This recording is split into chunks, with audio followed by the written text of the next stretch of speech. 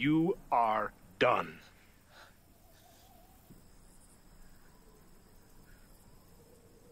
Or else you'll do what? I will kill your wife.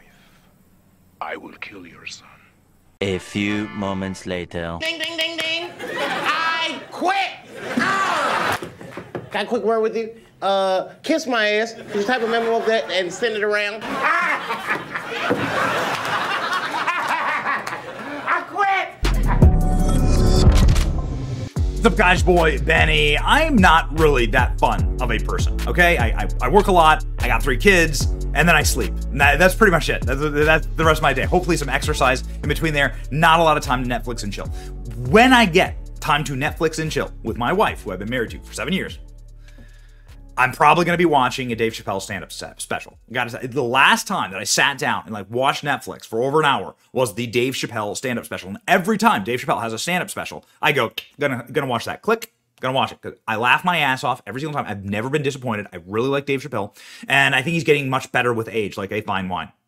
And so I'm a big Dave Chapelle fan, and I'll put everything on hold to sit and watch. And his last one was so good. I've been a Dave Chapelle fan for a long time. I'm sure you have too. The guy is possibly the most talented comedian of his generation.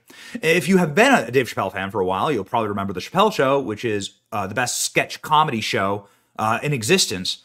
And before we had memes, we just had Chappelle Show quotes. I mean, it was like it permeated society. It was the biggest show in the world. And you will probably remember how that show, which was so popular, abruptly stopped, and then Dave Chapelle disappeared. Now, we know that Dave Chapelle, had a mental break, kind of, and, went to Africa. Didn't even tell his wife here. Look at this headline from the celebrity tabloids. Dave Chapelle once disappeared to South Africa without even telling his wife.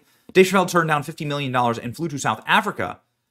He said it was the best decision for him. He left without telling his wife. In 2005, Dave Chapelle walked away from his highly successful sketch comedy series, The Chapelle Show, and disappeared. The move surprised comedy fans. It also surprised his wife. Chapelle once revealed that the decision to leave the show behind and go to Africa completely shocked his wife. Why the hell would he do this, right? Many people questioned, obviously, mental stability. How can you walk away from $50 million? I mean, that's crazy. But he said he could not emotionally continue the show. I wasn't walking away from money. I was walking away from the circumstances. When you're a guy that generates a lot of money, people have vested interest in controlling you. Wow. What's that about? That's really interesting. So this is what Dave Chapelle said at the time. This is an article from back in 2016. So this is all the reporting from the time. According to Chapelle, he felt suffocated as he worked on a series and reached a point where he had to leave. He decided to walk away from the deal and go to South Africa, really far away. And he didn't even tell his wife. I didn't tell my wife. It was like I'm not telling her until after I'm gone, which was a mistake. But it wasn't a crazy mistake. It's just dudes. Okay, his wife forgave him and so on. My wife's still a little salty, he said. Okay, so what is it that causes you to walk away from $50 million, to walk away from your wife, who Dave Chapelle clearly loves, right, if you watch his comedy, and he has a couple kids, he has his children with this woman. I mean, I think he's been happily married for 3 decades, right? Dave Chapelle is a good dude. This really always interested me, this line. People have a vested interest in controlling you, he said. I wasn't walking away from money. I was walking away from the circumstances. So who's trying to control Dave Chapelle? Well, interestingly enough, on Roseanne's podcast, of all places, Roseanne also, again, like a legendary comedian in the American, comedy zeitgeist, she had on Jim Bauer, who's close friends of Dave Chapelle. Jim Bauer here, he's been on Joe Rogan's show. He's, again, a legendary comedian and a really funny dude, right? But these comic circles, especially if you're big time in the comic circles, they're very, very small. And so Jim Bauer says that Dave Chapelle, who's close friends with him, said that an elite group of people sat him down to correct him about the comedy he was doing. And then he vanished. And he no longer communicated with anybody. He was visited and he was freaked out. That's what they said. He was visited and he was freaked out. My heart stopped for a second. So what is this? Let's listen. Let's go ahead and listen to this. Obviously, let's let the comics speak for their firsthand experience.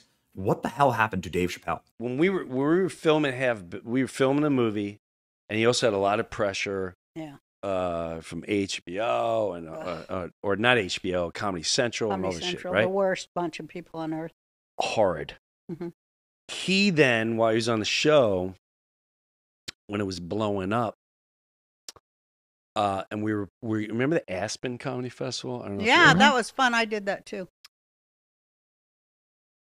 He came there and he was freaked out. Yeah.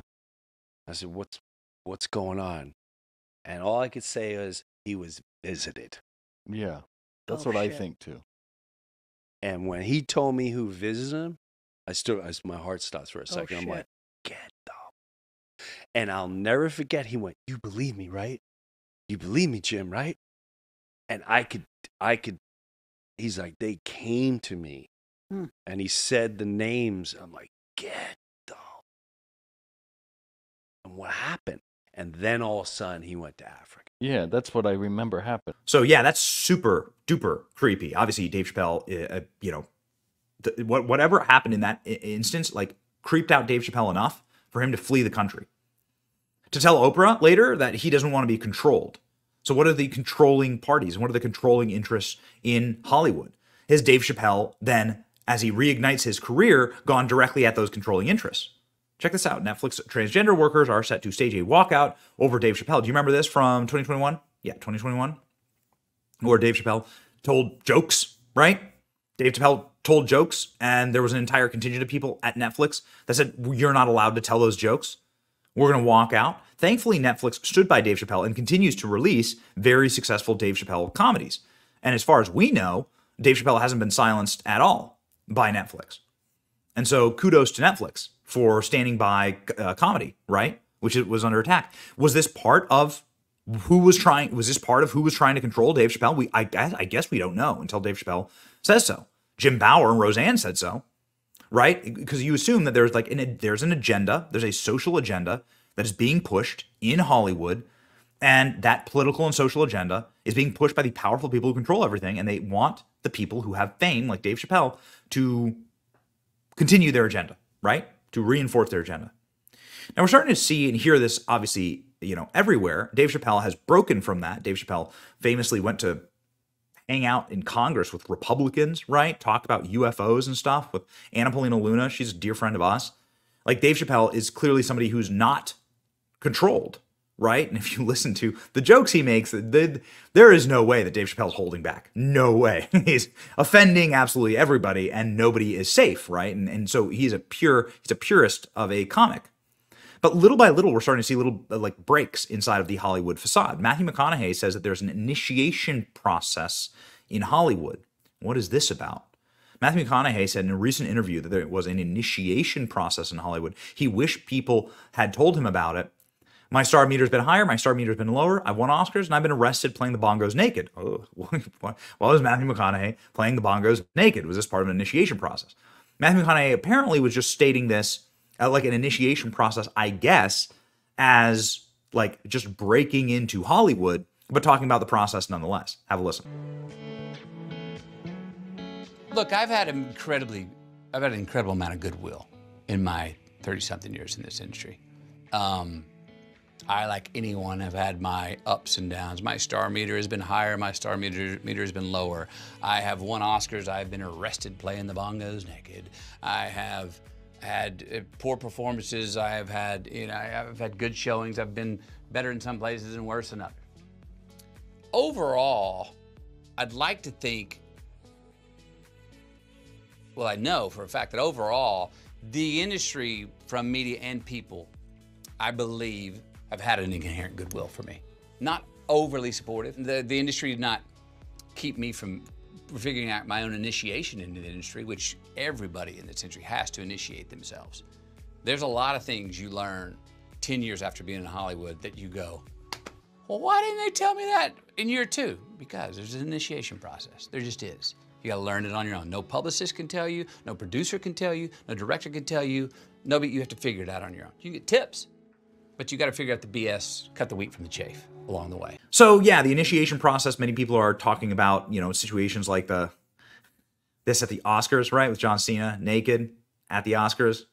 Many people called this a humiliation ritual, right? So that John Cena gets more fame and gets more movie parts. Okay, that's what various people are straight up saying. This is a humiliation ritual. Cat Williams was damn right. But it was Cat Williams who actually radicalized me. I've never heard anybody speak this clearly about Hollywood and about the people who control it. Cat Williams talking about how this, maybe the same group of people came up to him and offered him fame and fortune to do certain things, right? And I'll just let Cat take it away. Cat Williams talking about the humiliation and initiation rituals for the rich people who control Hollywood. Yourself into thinking there isn't one, but the evidence will be clear. So like when I be like, oh, these guys are wearing dresses. Everybody's like, oh, he keeps talking about people wearing dresses. No, it's that is a weird thing. It's not like that. Look at it from a different way. Look at it. Show me one person that ever wore a dress in Hollywood unsuccessfully. That's how you understand what a ritual is.